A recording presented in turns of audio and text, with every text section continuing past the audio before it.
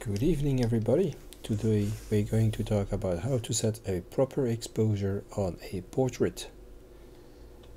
Now, there's always a problem with matrix metering with your camera system. You always have an issue when you have to work fast, like you're doing a wedding report or you're working on the field and you don't have time to get the light meter out, or you just forgot the fucking light meter at home. So what do we do then? Lucky for us, a very great and well-known photographer named Ansel Adams made up the zone system. He used all his years of experience to identify which parts of an image require more or less exposure depending on the type of scene and according to correct exposure. So for us, for a portrait, it's very easy. We only need to take care of the skin. For Caucasian skin, a correct exposure is at medium gray plus 1 stop. Now here we have a portrait with a translucent reflector on the right, which acts like a softbox because there is direct sunlight hitting it. It's very close to the face of this little girl. So this part of the face is very clear, very bright, and this part is a dark shadow. Now, which part of the face needs to be now medium gray plus 1 stop?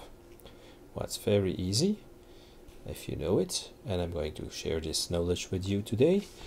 You choose a piece of skin underneath the eye that is lit by the key light. That's in the highlight. So not the shadow eye, but the exposed eye close to the key light would be this eye. You take a sample reading and use your histogram. The middle is medium gray. For Caucasian skin, we want medium gray plus 1 stop, which would be this line. Move over to our image. Now right underneath the eye of this little girl we have a little dark area which will need to be corrected later, so we'll go to take a sample below that, so on the little piece of cheek, just at the same distance of this eye related to that light source. So right under the eye, this piece of cheek, we can see on our histogram that we have half a stop or even third stop underexposed. So let's say 0.4. Let's cut the cake in half. Going to my exposure correction, make this 0.4, and ta-da! When I go over now with my little hand here, we have a good exposure. If I zoom out, I now have a properly exposed picture which I can continue to develop further on from here on. So first things first, correct exposure, correct white balance, and then you can do all the rest of your development. Now this was for Caucasian skin. What about black skin?